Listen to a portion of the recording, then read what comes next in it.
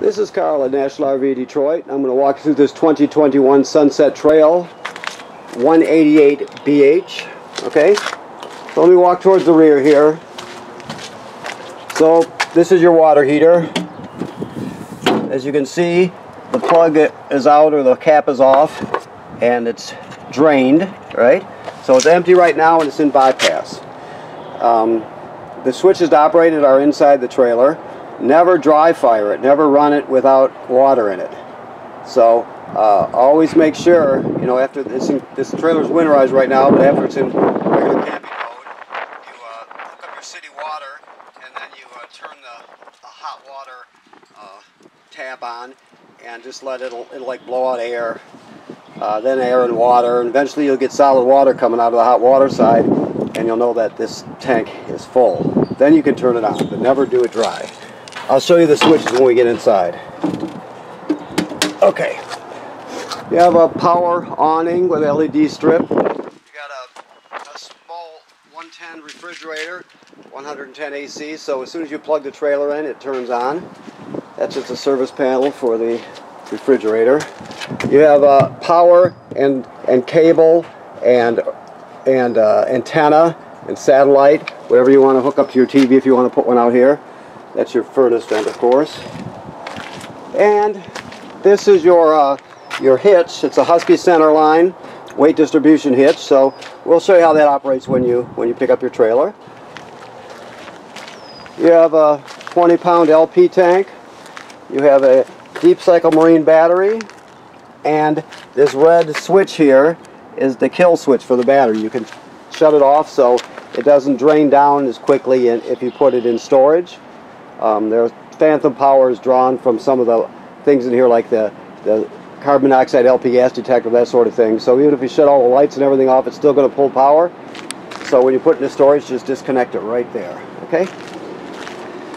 This is how you get water to the trailer. The most common way is city water, which is right here. You just put the hose on there, turn it on, and you're ready to go. Now if you go to a campground that does not have plumbing on the campsites, like some of the state parks for example, they'll have a fill station when you first go in through the gate.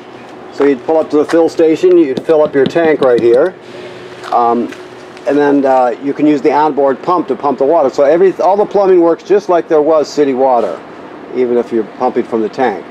Also, keep in mind you can dump your freshwater tank when you leave very quickly using that white gate valve right there that you see.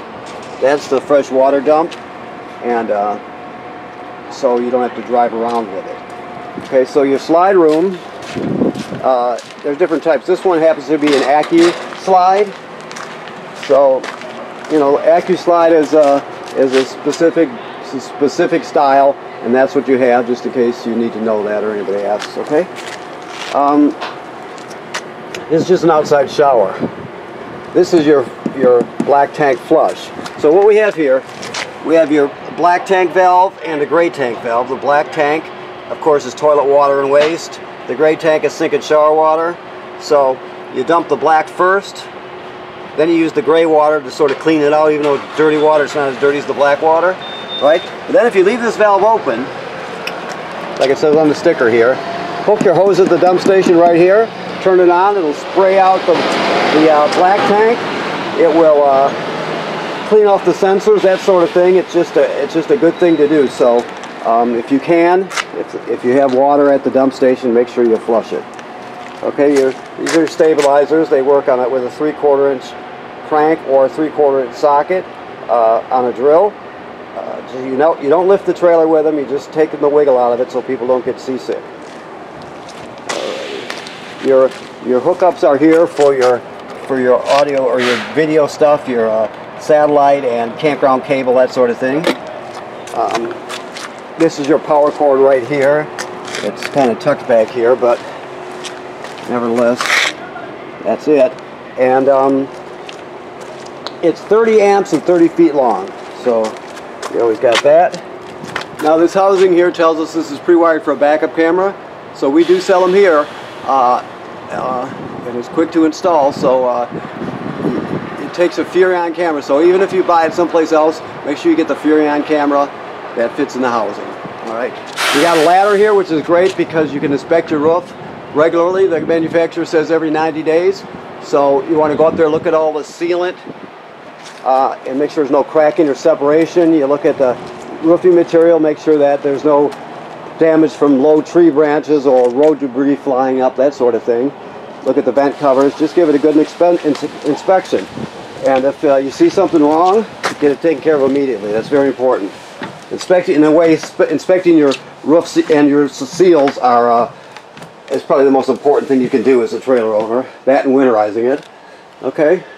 So this is your awning switch here. You can see there it goes in. And so never leave it out unattended. You don't want the weather to get a hold of it and damage it. It can happen very quickly. Alright, and okay, so there's your slide out, like I said. Your awning light, all your other lights. I told you you had an onboard water pump. That's right here. You can use that to pump water out of the fresh water tank. You also use it for winterizing the trailer. This is the water heater on gas or on electric. Like I said, never dry fire it. Always make sure that there's water in it, in the tank, before you turn any energy source on. Okay, so your battery is charged, fresh water's empty. You only have one black tank, so that's empty. Gray tank. So as they light up, they graduate up in 1/3 increments. Once you get past 2/3, you're gonna have to start thinking about dumping the gray and the black tank. Okay, this you're just gonna light it. Turn it on and light it with a lighter.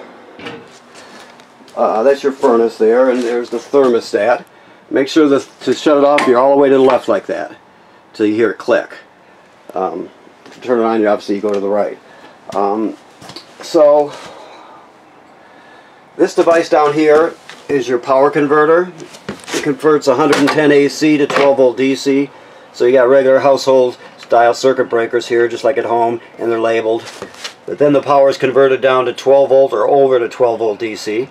Right here, and they have, you see regular automotive type fuses, and they're labeled. If any of those fuses were to blow, they'll actually light up, and you can see them through this plastic here. Okay. Also, when you're plugged in, this is a battery tender. It'll check how much energy your battery has and needs, and it'll send it 2 amps, 10 amps, whatever it needs to keep it charged. This right here is your carbon monoxide LP gas detector and your low battery alarm. So if it detects carbon monoxide or LP gas, it'll go off, and if it goes off really slowly, it's telling you your battery's low. So I'll give you this, put it through the self-test so you can hear it.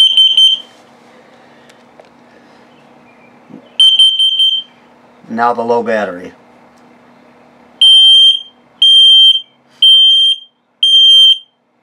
And then back to green. So obviously if it goes off, you take everybody outside, leave the door open, shut the gas off at the front, and figure out what's going on. Okay. Let's see, your refrigerator is right here. It's a gas absorption type refrigerator. So you're just going to turn it on here. Right now it's on auto electric, and that's gas electric there. So basically, sorry, that's gas right there. When you turn it on, you can select electricity separately, gas separately, or you can go to auto. You're going to go to auto. The reason being, it'll always seek out electricity first. Then if it can't find it, it'll switch to gas. And if let's say you leave for the day, you're out exploring, and it's a hot day, and halfway through the day the campground loses its power, it'll automatically switch over to gas for you, so you don't spoil the food. Okay, I went a long way to say that, but I think I got it out. Auto is the preferred mode to be in. Okay, so your microwave works like any other microwave. Of course, your hide-a-bed, your Murphy bed, will fold down. You just jackknife this couch flat, and it folds down right over it. It's a great thing because you move the bed out of the way during the day and reclaim that floor space, and you got a decent couch to sit on too, so you're not always stuck sitting in the dinette. So it's I'm a big fan of it. So Alright, so you can also drop the table down and turn it into a bed. You have 2 bunks, of course, your TV set. The thing to know about the bathroom is the sink and shower work like any other sink and shower, but the toilet has a flush pedal on it, and right below it, that's the black tank down there. So right now the black tank's empty. So what you would do is when you get to the campsite, you hook up your power and water, then you come in here, and because the black tank's empty, you step on the pedal, water comes swirling around, and you just put about a gallon or so in that tank. You can't really use it dry because the smell will be bad. It has to have water to operate properly. So you always put some in at the beginning. It doesn't have to be exact by any means. Just get some water in there when you first start off. Okay. You also run your fan. Run your fan with the shower to pull the humidity out also, so you don't create conditions where mold or mildew would grow. Okay. All right. So I'm looking around here, see if I forgot anything. I think I've got everything. That's obviously your air conditioner up there. And you got storage under here. So, okay, thank you for buying your trailer here at National RV Detroit. And remember what I said about inspecting your roof every 90 days, have somebody look at it. Also, right now it's winterized with antifreeze in the system, and the water heater is bypassed. Okay, thank you very much.